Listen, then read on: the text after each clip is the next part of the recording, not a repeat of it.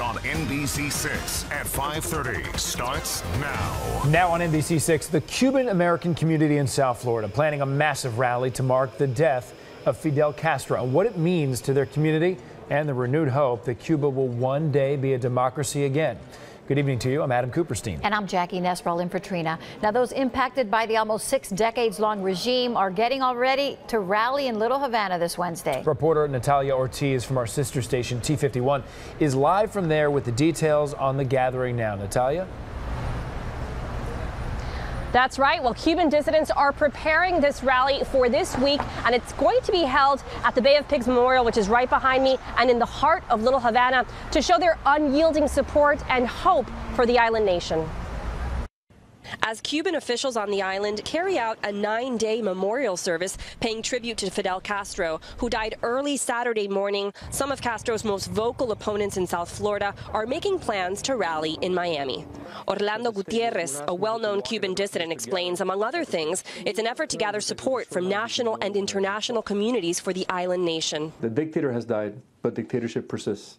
And we feel that we must continue to march and protest and to put pressure so that the international community, led by the United States, supports the Cuban resistance and insists on a real transition to democracy in Cuba. The rally is set to take place on Wednesday at 5 p.m. at the intersection of Southwest 8th Street and the 1300 block in the heart of Little Havana.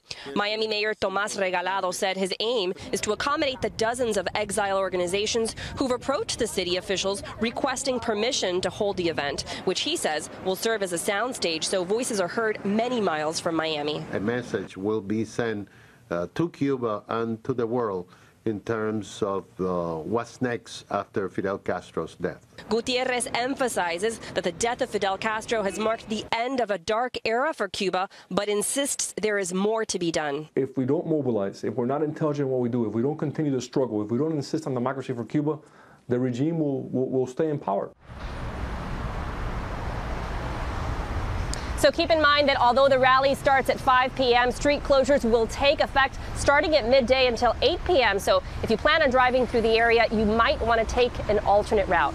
That's what I've got live from Little Havana. I'm Natalia Ortiz for NBC6 News. Back to you. Natalia, thanks. And just